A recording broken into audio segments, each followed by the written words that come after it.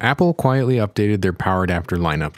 You can now get, with your MacBook Air or your smaller MacBook Pro, a 70-watt power adapter. Why does this exist, and why not just stick with the 67-watt one they already had on the market? Is it just because Apple's Apple, and they can't have the same number as other people? Or is it because the higher wattage power adapter on a lower power laptop has an advantage over other power adapters? As usual, I'm going to go over some of the technical metrics for performance like efficiency, and Apple, as usual, does a good job with effective paper packaging. There's affiliate links which earn me a couple percent but cost you nothing in the description, as well as links for more information. Many thanks to my patrons and channel supporters. The detailed data is on Patreon. There isn't much to see on the adapter itself. It almost looks identical to the others in the lineup. There is a difference when I put it up against the 67-watt adapter though. We'll talk about that later. When looking around on the Apple webpage, it looks like this adapter is offered as a faster charging option for those with the MacBook Air and as a standard offering for those with the 13-inch MacBook Pro.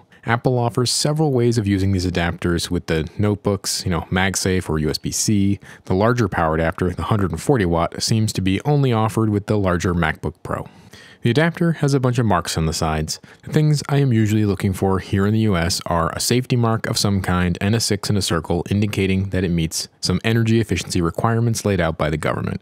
In this case, the adapter has both, so no issues there. It also has marking for many other countries, which is not a surprise as this adapter with its changeable input cord works all around the world. One thing Apple adapters do is when you use an extension cord, you gain an earth terminal. The little terminal inside the adapter is connected through to earth. In this case, it is connected with a 1 kilo ohm resistor. This is okay, but as supplied with a 2-pin connector, this is not connected to anything. Okay, so modes of operation and specifications. This power adapter has a lot less modes of operation. It is clearly made for what Apple needs. The adapter does overspecify the 20 volt mode as 20.4 volts, so that is a little odd, but obviously it's what they needed. Of course, no 12 volt mode. The adapter cuts out at an overload level of about 78 watts, which is a safe limit in the case of any damage to your USB cord. The power adapter itself should be tolerant of a fault condition. Unplugging this adapter in, the idle power consumption for this power adapter is excellent, as is usually the case for Apple. This means that with this device plugged in, you will see little to no impact on your electric bill, whether this is plugged in or not. Of course, it's always better to disconnect things, but that can get annoying, right? It's time to talk about the power performance. This is where things look quite good for this adapter. It is very power efficient. It has excellent idle power consumption as we have seen, but not only that, at light loads, the adapter is also very efficient. So leaving your MagSafe cable plugged in isn't going to be costing you dollars a year. Of course, with these figures, it has no problems meeting the DOE efficiency numbers. On 230 volts and 50 Hz, this adapter is also good. The idle power climbs, but it is still very respectable. The efficiency sees a minor decrease overall, but is still a strong position of 92% overall. I'm not going to get into why this actually doesn't do better on 230 volts in this video. Next, it is time to talk about leakage current. This is the electricity that leaks through the unit and gives you that tingling feeling while working on your laptop. There isn't much to say about this really. Apple is very good here. All of their adapters excel here, which is not a surprise. Their laptop products are metal bodied, so you tend to be very well connected to the laptop, lowering the touch current potential.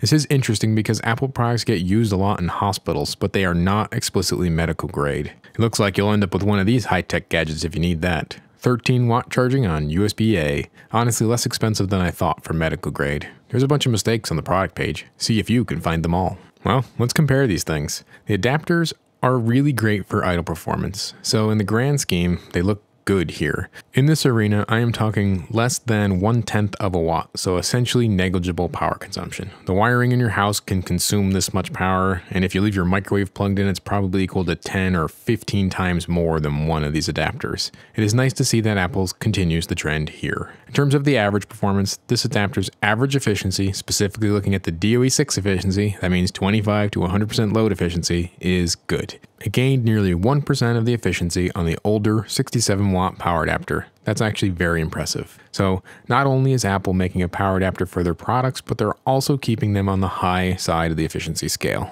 This is something else. Okay, let's talk about value. It's Apple. It's not value they are after in the power adapter offerings.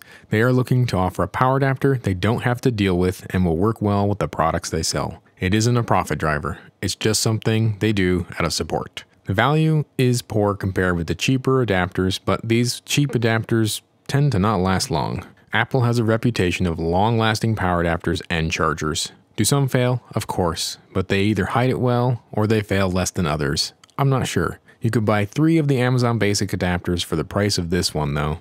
It has excellent leakage, but the performance for real power is worse, so you be the judge on that one. Finally, the size and weight comparisons of these adapters. The power adapter is quite a lot smaller, and I think it is the real reason this has been released. The 67 watt adapter put next to the 70 watt adapter shows the size difference. The weight and size both saw an advantage in this switch, and it gained a few extra watts on the diet. This adapter is still not that small and light, but it is an improvement and is a step in the consumer's choice of direction. Apple isn't winning an award for value or size here, but it looks like they are trying, with this adapter, going on a diet both size and weight-wise versus the previous edition while gaining some power. What I think they are trying to do is sell you an adapter that works well with their products and hopefully will last a long time.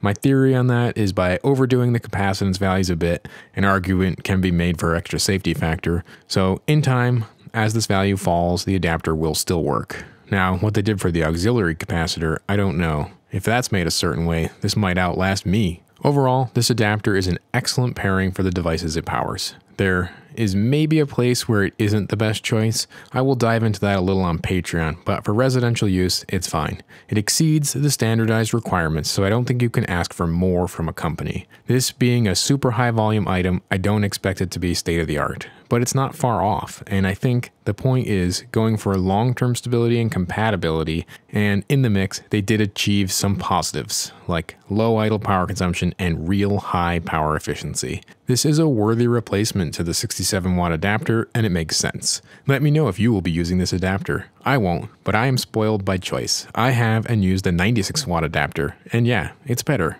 Thanks for watching. See you in the next video. Probably a few shorts and a couple weeks to the next long form video. Goodbye.